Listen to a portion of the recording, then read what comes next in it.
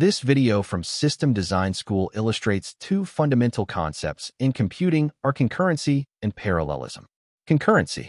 Visual. One CPU core switches between task 1 and task 2 in alternating segments. Definition. Dealing with multiple tasks at once.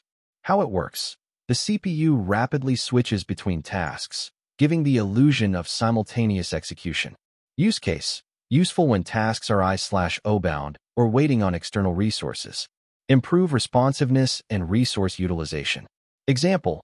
Web server handling many requests via threads. Parallelism. Visual. Two CPU cores execute task 1 and task 2 simultaneously. Definition. Executing multiple tasks at once. How it works. Tasks run in true parallel on separate cores. Use case. Ideal for CPU-bound tasks that require heavy computation. Improve throughput and speed. Example. Matrix operations split across cores. Key difference. Concurrency is about structure and coordination. Parallelism is about simultaneous execution. Concurrency means managing multiple tasks at once, while parallelism means executing multiple tasks simultaneously. They're related but serve different purposes in system design and performance optimization.